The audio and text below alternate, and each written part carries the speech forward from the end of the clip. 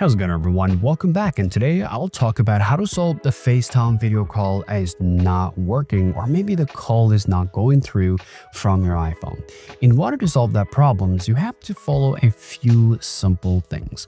Just go ahead and take a look at it. First, all you gotta do, just go ahead and open up your settings here. All you wanna do, just go ahead and open up your general, tap on iPhone storage, and find out your FaceTime here. So let me type FaceTime here, select that, tap offload app, and tap reinstall the app.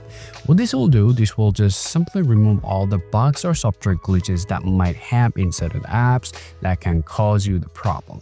So after offloading the applications, all you gotta do is just simply get out of here, open up your settings, select Apple ID, tap iCloud, simply tap See All, scroll down to the bottom, simply enable FaceTime, like phone and FaceTime from your iCloud applications. Now, all you want to do after that, just get out of here. Now, you want to take a look at your network. Sometimes, if you have problems with the network itself, you might face the same problems. So, for the quick restart, you can use, you can activate the airplane mode for about 10 to 20 seconds. You can turn it off, or all you can do, you can switch your network. Let's say you were connected with your mobile data. I would recommend you to turn it up and just connect your iPhone with a Wi-Fi to see if that works or not.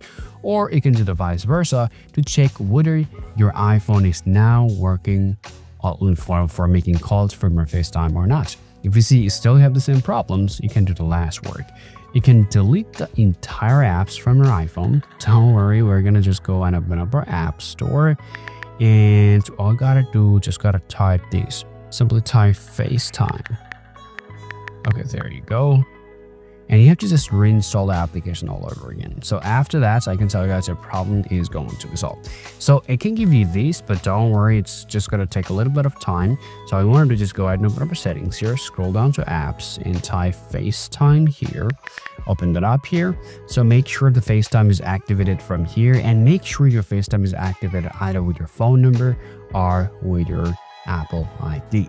So after this, I can tell you guys your problem is definitely going to be solved. However, if it's still a problem, please do let me know in the comment section. See you all around.